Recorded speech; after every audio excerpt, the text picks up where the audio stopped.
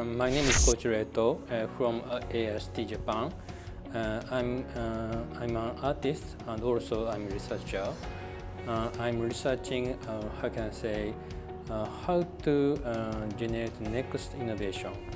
I started using Ruby in 1999. I created my own media artworks. So I used Perl scripting language and also Java. So I'd like to use one scripting language that is object-oriented. So I use several languages, and then I choose Ruby. My presentation was Art and Ruby. I used Ruby as a programming language for create my own artwork. So, but it was very early stage in 1999 or 2001. So, why I choose Ruby language? So, I presented that theme.